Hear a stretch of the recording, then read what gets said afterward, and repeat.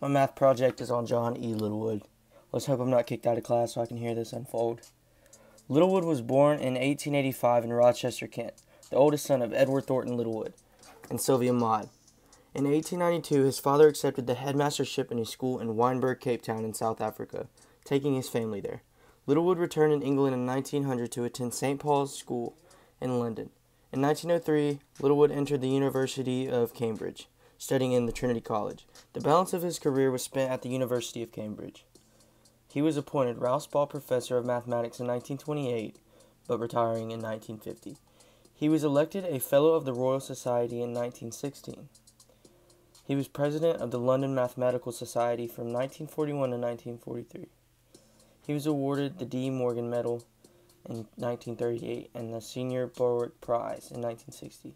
Most of Littlewood's work was in the field of mathematical analysis, but he also studied psychology.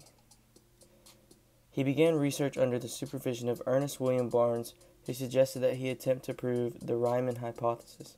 Littlewood showed that if the Riemann hypothesis is true, then the prime number theorem follows. He coined Littlewood's law, which states individuals can expect miracles to happen to them at the rate of about one per month. He continued to write papers up into his 80s, but particularly in analytical areas of what would become the theory of dynamical systems. He also collaborated with the works of other mathematicians, and he studied with G.H. Hardy. Together they devised the Hardy-Littlewood conjecture, a strong form of the twin prime conjecture, and the second Hardy-Littlewood conjecture. Also with Hardy, he identified the work of an Indian mathematician, Srinivasa Ramanujan, and supported him in traveling to the UK and working at Cambridge. A self-taught mathematician, he became a Fellow of the Royal Society along with Johnny Littlewood.